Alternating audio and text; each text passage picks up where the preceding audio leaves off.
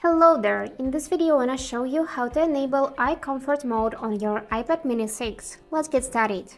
So to enable it we just need to open settings first and here go in the display and brightness tab and you'll see the night shift section. So now it is disabled, but we can enable it right now by tapping on the switcher near the manually enable until tomorrow. So this will be enabled until tomorrow, and if you want to disable it, just tap on the switcher once more. Now you can also schedule your night shift.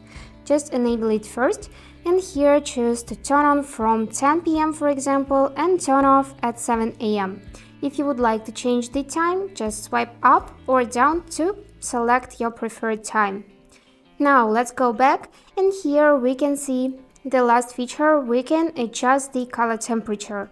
So if you would like to make it less warm, you can just drag the slider left, or if you would like to make it more warm, just drag the slider right like this. And that's it for today. I hope this video was helpful and thank you for watching.